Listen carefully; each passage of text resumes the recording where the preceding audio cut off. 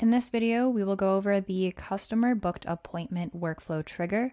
So this workflow trigger runs when the customer books an appointment themselves.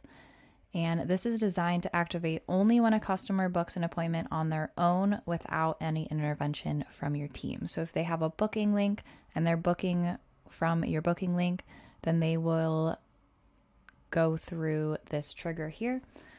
So to get started, we'll go ahead and click on Add New Workflow Trigger and go ahead and type in customer. You'll see customer booked appointment. We're going to go ahead and click on that.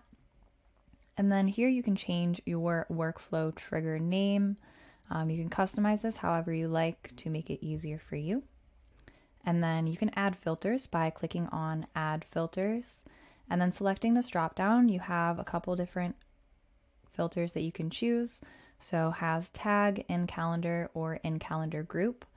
So if you would like to be notified or send out follow-ups or anything, if a customer booked an appointment and they have a specific tag, you can click has tag, and then this pop-up will appear over here and you can select the tag from that drop-down.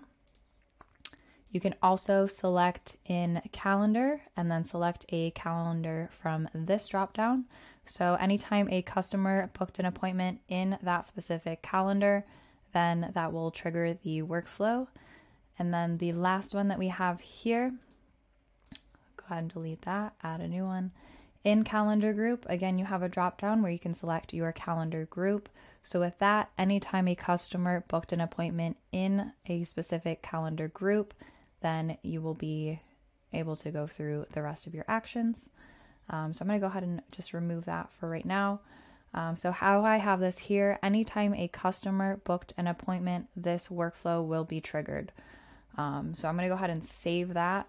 Once you have that saved and customize how you like it, just hit save. Make sure you click on the blue save button in the top right corner to save your workflow as well. And that's it.